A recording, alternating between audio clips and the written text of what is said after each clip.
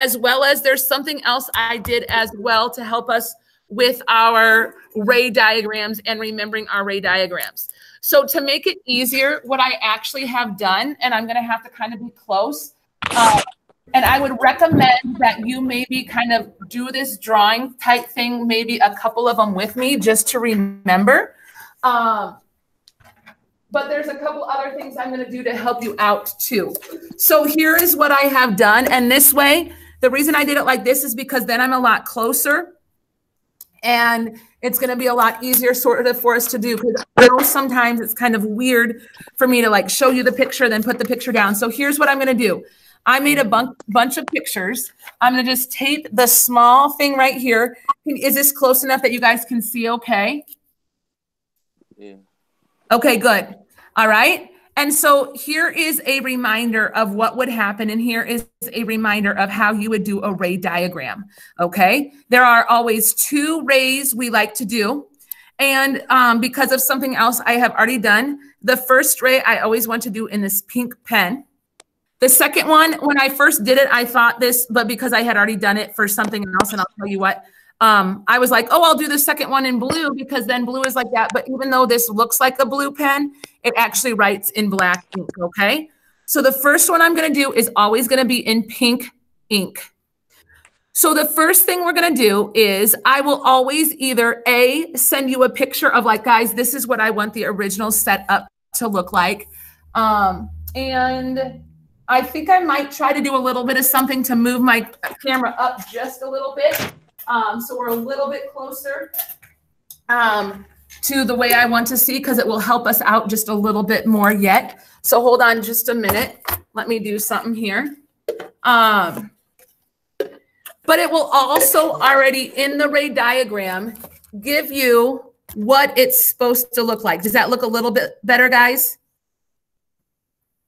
Yeah. All right. So here's the deal. Do you see right here? It says concave mirror. Remember, that would be like the black mirror sitting right here. And remember, your face would be on this side and you're looking for your reflection in that. Okay. Because remember, I said a concave mirror is kind of curved in like that. So I would say, hey, you have a concave mirror and the object is far away. Does everybody see this upright arrow already drawn here? This is the object. Yeah. Okay. So the object right now is upright. It's going the right way. It's standing up. Now, the other day we talked a little bit, and now that Brianna, thank you for sharing that other video with me. So that I can share that with everybody. I would maybe recommend you kind of at least listen. One of my classes was like, Miss Jebs, when you shared that video, it was really, really blurry. We couldn't see it very well. And yes, unfortunately, when I share this, it is going to be a little bit blurry, but you can hear me. And there's going to be something else I do. Okay. So there's always going to be like writing here and it's going to say what it should look like. And I want you at least to draw your original kind of like this. You guys should all have paper, I believe. Maybe not with you right now today. I'll maybe make that or ask us to make sure that next Monday we have paper and kind of recreate this drawing. In all reality, if I needed to, and I said, hey, pull this PDF up on your computer, put the paper on your computer and actually retrace this so you know that this is far away. All right. Sorry, long story. In the pink pen, I am always going to start at the top of the object. And the first thing I'm going to do is I'm going to go straight towards the mirror. And that's why I wanted to do it on this smaller paper like this. And again, does everybody see how the top of this ruler is here? And I'm going straight. And here's the funny thing. This dark black line I drew in the permanent marker is called the main axis. My yellow ruler should be parallel to that main axis. So I'm going to draw this line in here, right there, like that. All right. So that is the first, oops, sorry. That is the first half of what I'm supposed to do. I am supposed to go straight towards the mirror, but does anybody remember what I'm supposed to do after that? Still in my pink pen. Since it is a mirror, it will bounce off the mirror. And where does it bounce through? Through the, I believe the F. Yes. F stands for focus. Ladies and gentlemen, F stands for focus. F standing for focus, is where all light would bend through. So no matter where I hit this mirror, like even if this object would be taller and it would hit the mirror right here, it will bend through the focus. So in my pink pen still, this is like if I would throw a basketball at the wall, how would that basketball bounce off the wall? The pink one would bounce off the wall so that it went through the focus like that. All right. So the first thing you should do, and what I did in pink, is straight to the mirror and then bounced off through the focus. I'm looking at my screen right now and I can kind of see it. And it kind of looks nice, but it also it's kind of hard to read that pink right now with just where it is. So in just a minute, I'm going to take that off the wall. Don't you worry that you can see it again. But remember, in the black pen, I'm going to do something else.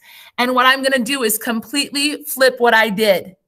So in pink, remember, I went straight towards the mirror, but then bounced off through the focus. So first I went straight, then I went like through the focus. So this one, I got to do my second thing first. So I'm going to put my ruler at the top of the arrow, and then I'm going to go through the focus. Okay. And again, my diagram right now, it might be kind of hard to see, but notice top. Oh, was that somebody trying to buzz in here or something else? Top. That was my phone. Okay. Okay. That's fine. I just want to make sure. Sorry guys. I keep on bumping my Chromebook just a little bit from the setup I have. Top of the arrow through the focus. And sorry, I might have missed just a little bit there. So that is my first one going in. So since I went through the focus first, I now have to bounce off. And so if I bounce off, I now want this line to pretty much be parallel to that main axis. Again, that dark black line right there. And so right there would be that second ray. And remember, when we are doing this, we are always looking. Do you see right here when we started, the black and the pink lines were together and it was the top of the arrow? Where the black and the pink line meet again is going to be the top of the arrow. But here's the other weird thing. And please listen to this, because a couple times when I saw people's answers, I know that when this is the top of the arrow, people want the arrow to always be pointing up. But I got to tell you something. The base of the arrow always stays on this main axis. So the base of my arrow needs to be here. And the top of my arrow needs to be here. That is why, guys, when we look into this mirror at the back of the room, hold on just a minute so I can get things kind of set up the right way. If I hold this mirror the right way and I get the right reflection, and you guys are looking at the back of the room, do you see the back of the room flipped upside down and all the tables and desks and doors and windows look smaller and flipped upside down? Yeah. Oh, yeah. The back of the room is a really far way away. If they were to bounce through there, they would be really small and upside down. Please listen to this. This is something we said the other day in the video that now after school today, hopefully I will be able to share with you. Because those rays actually meet, it is a real image. Because that arrow is upside down or inverted compared to the original, it is a real image. Here is something that might sound kind of interesting, but we talked about it the other day. I'm going to write it on this paper, but it's not going to show up on another thing. How many people would agree that on a mirror, this is sort of what we would consider the right side or the front side of the mirror? Sorry, I'm writing it and then I'll show you. Would you agree, like if I'm holding this black mirror here, the right side of the mirror, the correct side, the front side of the mirror is over here, because that's the side that's the glary part. But then the back side of the mirror, or the wrong side, is over here. Making sense? Yeah. Okay. If the image is on the right side of the mirror, it is a real image. If the image is on the wrong side or the back side, it is a virtual image. All right, so everybody kind of remember that one. Okay, there's a few other diagrams I would go through, and I would like you to kind of go through and remind yourself of. So after we are done today, I am going to have you maybe look through a few ray diagrams that you can kind of work on your own. All right, ladies and gentlemen, if you would look at this paper, do you see how this one, and I'm going to talk about something in a second. This one, oh, let me move this up just a little bit. It looks like we're close to the center because C is centered. You see how this arrow is pretty close to the center? We're going to talk in just a minute about when we cross over the center, what that would actually be and how that would actually work. But just so you remember, two things we're supposed to do. Pink pen. First one goes straight to the mirror. Second one goes through the focus.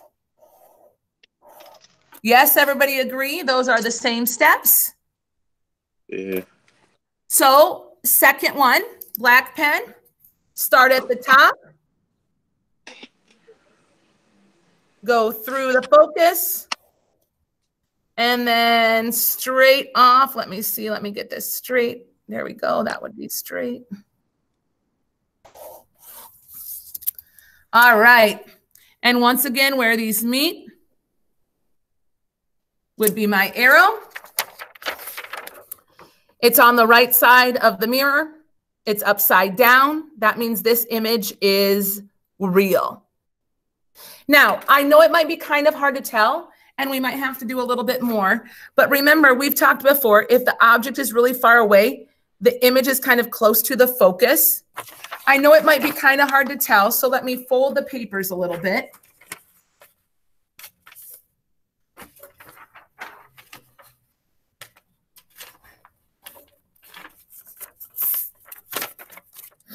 All right.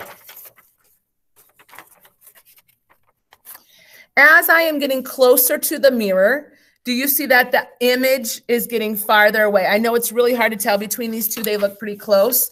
But if we were in class, we would do like a little bit of layover comparison. I know it's kind of tough, but that's because these are really kind of like that. Oh, sorry. And I realize you can't really see the paper much. But this arrow is starting to move this way.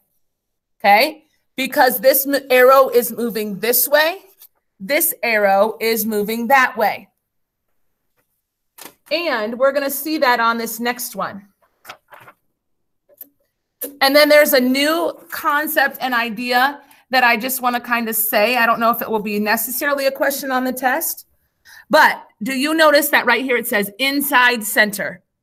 Because my arrow is now inside that dot. That's called the center right there. First one I need to do, straight through focus. And because I know something here, I'm going to make this line really long. Second one, through focus. Straight off. Now, this is going to give it away what I said before, and you're going to notice it too. Hey, the more and more I moved this arrow in, remember the first time I was really far away from it, the image was kind of small and right there. I got a little bit closer. It moved a little bit that way and got a little bit taller. I moved inside C. It now moved outside C. It's bigger. It's still upside down. That means it's still real, but it's bigger and upside down. But it's finally bigger. Guys, this is how, like, and we've talked about this a few times, this is how movie theaters work. The film is really close to the focus, but the screen is really far away. And that's why the screen is so big in the front of the theater, because the film is so close to the focus that the image is so big and far away. And we kind of saw that a couple times when I walked out in the hallway, and I would show you pictures from the opposite end of the hallway. When the object is far away, the image is small. But when the object is close, the image is big, okay? And far away. And so just a few things like that, okay? Hopefully this is all somewhat of a review. Two more that I want to do. These are the only ones that will be, I know a couple of times we looked at ray diagrams of lenses, but just because of how our life has been, we are not going to do ray diagrams of lenses for our test. What you are seeing today, and then something else I share with you in a very short amount of time, will be all that you kind of need to look at and know for the test time. So here is one that is really weird, and I'm going to turn you towards me for just a minute. Guys, when I tried to show you the back of the room in this mirror, you noticed that the back of the room was upside down and smaller. But you know what this mirror is actually used for? This mirror is actually used for you being really close to the mirror and being really, really close and seeing really, really big. Now, I know it's really weird and hard to see with that black mirror. That's the one that was closer. That's why I was using that one. But let's look at this gray mirror, right? When I'm right here and really close to it, I actually look kind of big, right? And I'm using this to look at myself and see how big I am. Like maybe I have to put my contacts in. Sorry if anybody's freaked out by touching eyes. Maybe I have to see like how my nose is looking or anything like that, right? And so when we get really, really close, wait a minute, was I flipped upside down in that? No. So since I wasn't flipped upside down, that means my image was not real. My image would be virtual. And just a few things we've talked about with images being virtual. Number one, if it's a virtual image, it will be upright. So since this arrow is already going up, my next arrow will also be going up. I've repeated this a lot today, but it might have been kind of new. We know that this image is real, excuse me, on this one, because remember I wrote that this is the front side, the correct side of the mirror. And if it shows up on this side, it's the wrong side. It's the back side. It's the not correct side. So on this diagram, I'm going to go through this one a little bit slower so that we really do know what's going on. And then we've got one more, and then we'll kind of see how things are sounding for today. All right, pink pen. Still go straight towards the mirror. And then through the focus. Remember, this is a mirror. Sorry, my pen, because I've been writing upright so long, is kind of starting to fade. Let me do something to help that out. That's not too bad. Okay, but please remember, I'm supposed to bounce through the focus that way. And I'm going to draw one more line just so we can see it really well. And I'm going to draw the arrow going out on that one. Okay, my next one. Here's the weird one. Please be listening. Please unmute yourself if you have questions. I am actually supposed to start at the top of the arrow and go towards the focus. But if I would go this way, I would never hit the mirror. So I'm actually going to start here and sort of pretend that I trace backwards. So I am going to trace my line, right? Here I am going towards the focus. But since this way is not going to work, I'm actually going to trace this way, because that will get me to the mirror. And then once I hit the mirror, I'm supposed to bounce straight off. So this line right here will look like this, okay? And guys, again, please, I'm from the side and all that stuff. Now, here is my question. The pink line and the black line met right here. I need to know where this pink line and this black line meet. And if you remember a couple of the times when I did this, I said, well, if I keep on drawing these arrows this way, they're going to keep on spreading out, not come together. So I'm going to take this line and I'm going to make it go backwards. Sometimes I would make those be dashed, just so you know. Hold on just a minute. I think I actually have to do something for this one. Sorry, I'm just using, this helps out too, to use this paper this way.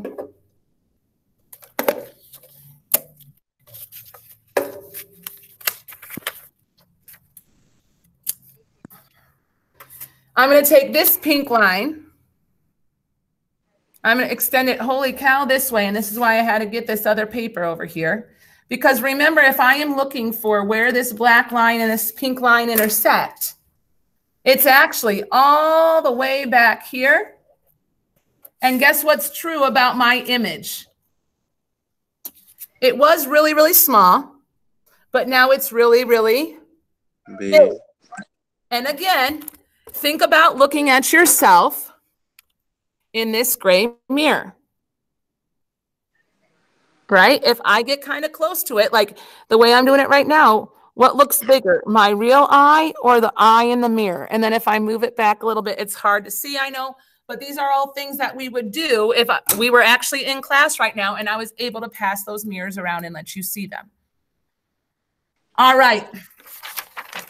One more array diagram I would like to talk through, just so that people who are here can hear the talking.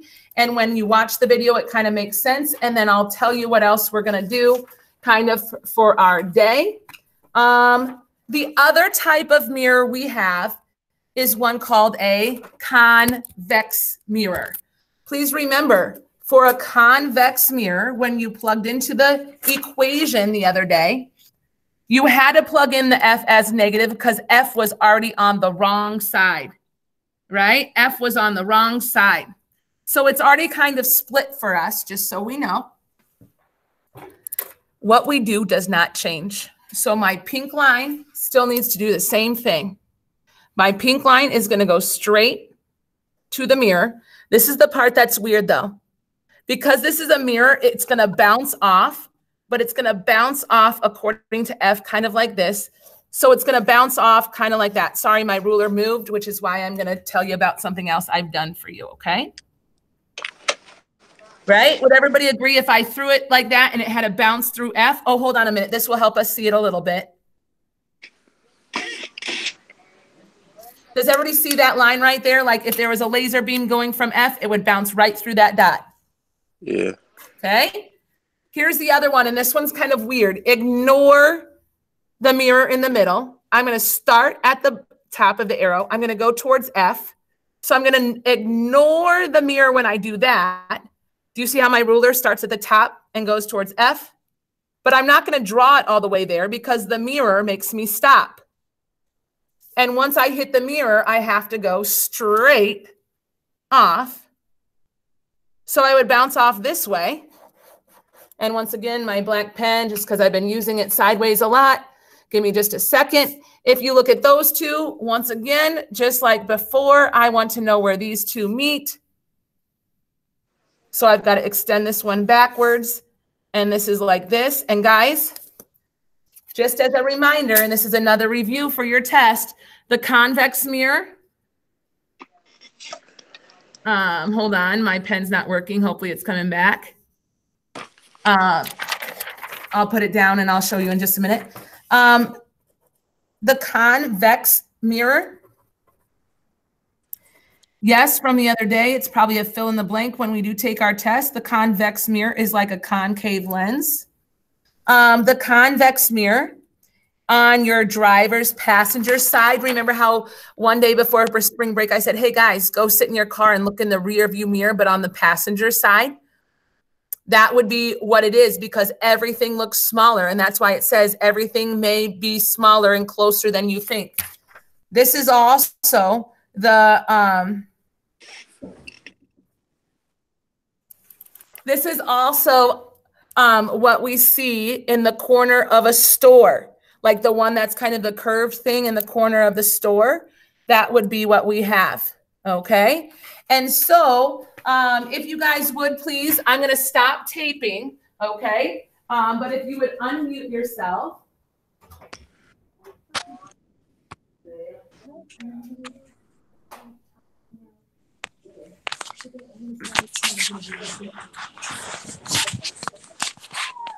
All right, guys.